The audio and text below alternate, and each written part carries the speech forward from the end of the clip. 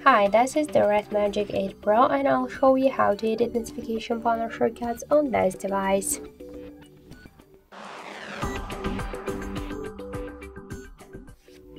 So open first the control panel, and if you wanna add here some options or remove some of them or just to change the positions of the icons here, you should first click to this edit icon, and after that you'll see here this down section with invisible options which you could add to your panel. For example, let's add some new options. Just to add them to your panel, you should hold the icon and drag it.